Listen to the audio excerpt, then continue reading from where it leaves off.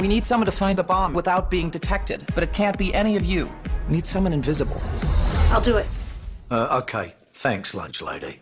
I'm serious. I can do this. It seems that you two get on very, very well. Did you know each other before the movie? No, I don't know. But you were a fan, I understand. No, I was not a fan. I've never liked this woman and her work. And it's the feeling stayed the same, has it? No, I would say the feeling has grown. It's deep. There's a deep divide. It started as a dislike, and now I think it's it's a rivalry. Yeah, and a hatred. And a hatred. We're giving you a new identity. You will no longer be Susan Cooper. You're Penny Morgan, divorced housewife from Iowa. The confidence builder. I understand Paul Feig used to come in, the director used to come in with post-it notes to get you to ad lib. Yes, that is correct. He comes in, it's like a little creature that comes in with, he has post-its, sometimes 10 or 12, and he just goes, what do you like? What do you like? And you just pick off the ones you like. So, because you didn't like each other, obviously, it must have been quite difficult to improvise in those circumstances. Yes. I just made him give her really bad lines. All the bad, and took all the good ones myself. Did you realise this was happening? I had earplugs in.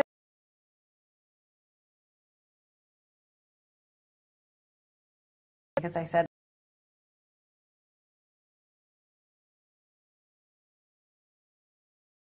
I was a CGI. It appears. I'm going to ask you one serious question. Yes, if I get one, Stop mucking about. I'm sorry. Come on, this is not a funny business. British television. I know. Okay. I'm sorry.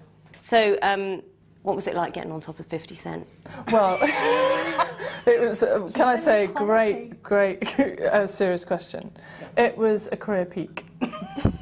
And things will be downhill from now on. I believe there was supposed to be a stunt woman, and then someone said, no, I'll do that. Yeah.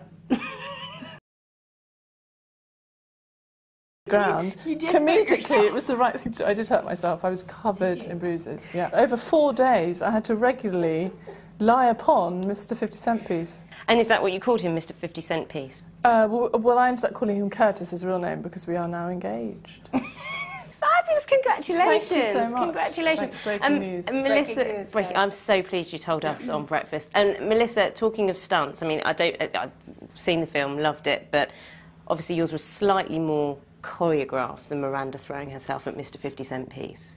There was a few that we really had to, it's the first time I've actually had to like really learn a stunt that was that complicated. Did you injure yourself while you were doing it? I did. I think we both kind of, I think when you're doing something like that, it's a little inevitable to not get banged up. It's like everybody's moving fast. I mean, with everything, even like tackling somebody, you really did. She was covered in bruises. It's weirdly kind of the fun of it. I think you either like it or you don't like it. I psychotically found it really challenging and exciting to see how far I could push myself. You really think you're ready for the field? Damn it!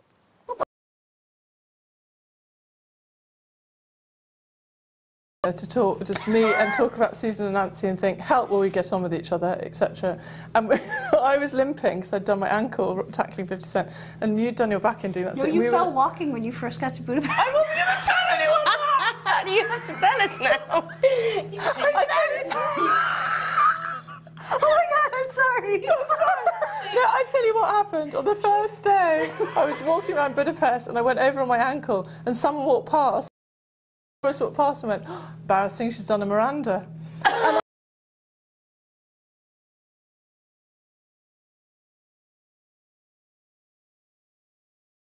But we were equal because you did that, and then I was walking, because I was so sore from doing stunts, I was going to get a massage, and I literally took a violent fall on my way to a massage and threw out my back so terribly that I could barely walk, and we went to meet Paul Feig for dinner, and here come the two of us. He's like, oh great, I can't wait to see my two actresses together. And we both came in like, oh God. Oh. And then we both got up in the middle of dinner and said, we're in so much pain, we have to leave. And Paul just looked very pale. We thought it was really late and it was 8:40.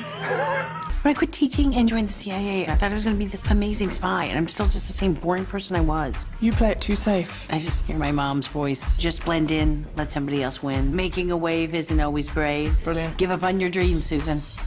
Just to write that in my lunchbox. One of the things that struck me about the film was the strength of female characters. I mean, I always think there needs to be. I just think for the audience, for myself as a moviegoer, I want to see more variety.